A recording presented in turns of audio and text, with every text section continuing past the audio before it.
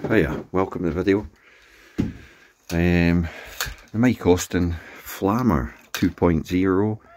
Been working on this and trying to link in a few things I've been working on with my swing. The pivot and the vertical drop. You see that I've got drop.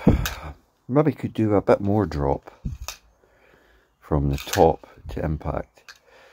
Pivot's working quite well, and you can hear the Mike Austin Flammer.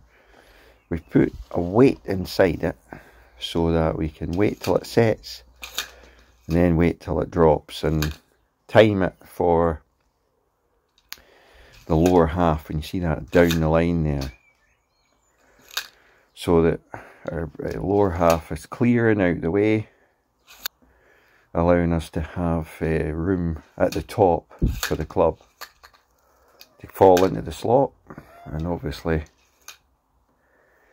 the Flammer's helping with the timing between the blend of the 45 throw and the lower leg action, because it's like a door, a hinge.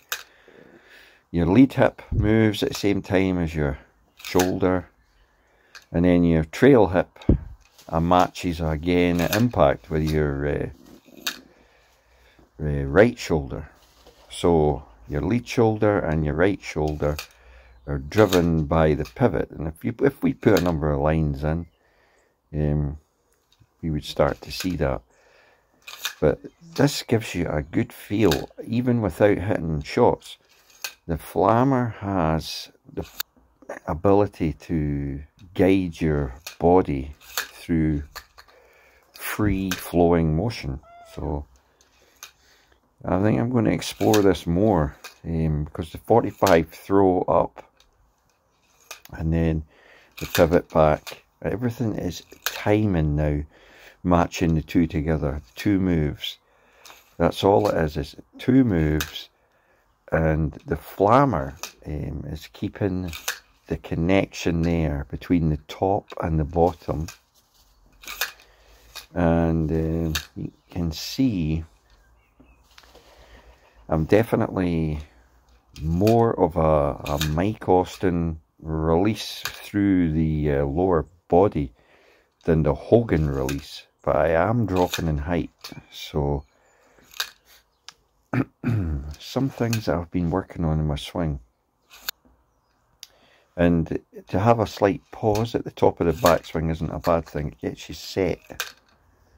It's not a huge pause, and I maybe exaggerate it a little in this video, but certainly it's everything is flowing better and a lot more in balance up on the 45. The classic kind of reverse C that people mention, but everything is flowing and in balance. So the Mike Austin Flammer 2.0, with the weight that's inside it now, hear that set, hear it release. The release is actually audible, so you can get the low point release that you want in the right place.